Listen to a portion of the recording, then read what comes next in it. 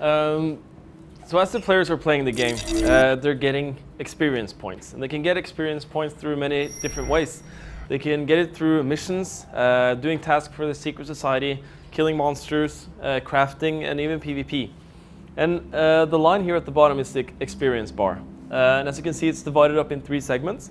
And when the player fills up 1/3 of it, he will be given an ability point. And looks like that. And when he fills up the whole bar, he will be getting a skill point. And that looks like that. And you can spend these points in the ability wheel.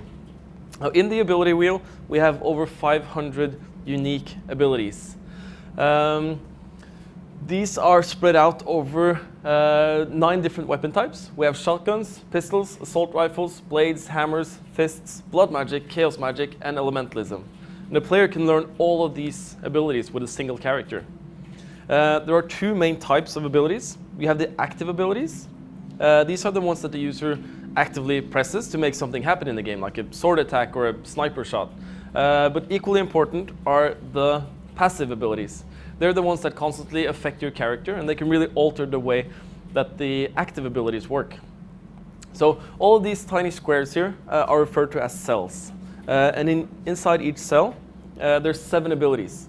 And the player has to buy them sequentially, starting from the top with the more basic ones, and then going down to the bottom. And the 7th ability in each cell is an elite ability. The elite abilities are special and super awesome. And the player can only have 1 elite ability, 1 elite active ability, and 1 elite passive ability.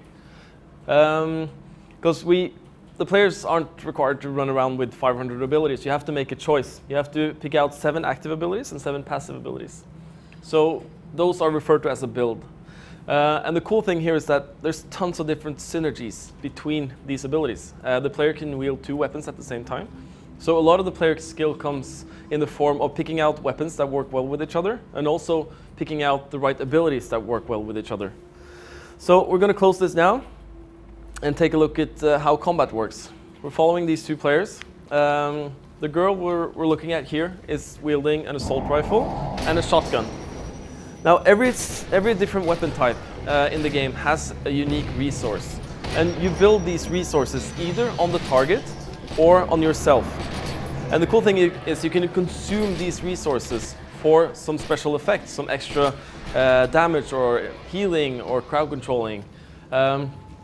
So you use these special type of abilities called builders to apply the resources, and you use some abilities called consumers to consume them. And every weapon type has something unique to offer in combat. You can play as a direct damage dealer with any of the weapons, but they also have a secondary role. So assault rifle, for instance, has leeching abilities. Leeching abilities is a damaging attack, but it will return a percentage of the damage dealt back to you or your friendly target as healing. So it's great for staying alive and survivability.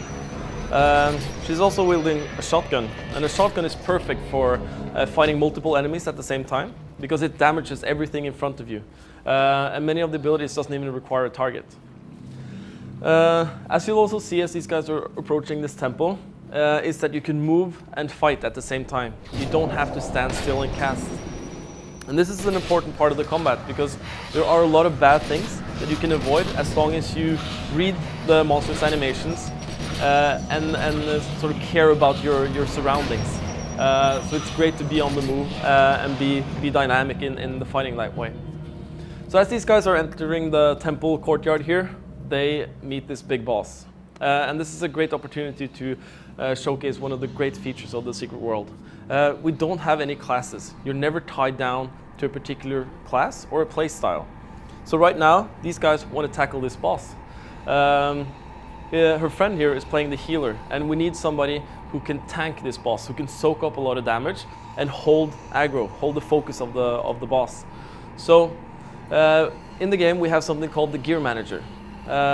In here, we have a pre-made build, a set of abilities and equipment. We can take a look at it.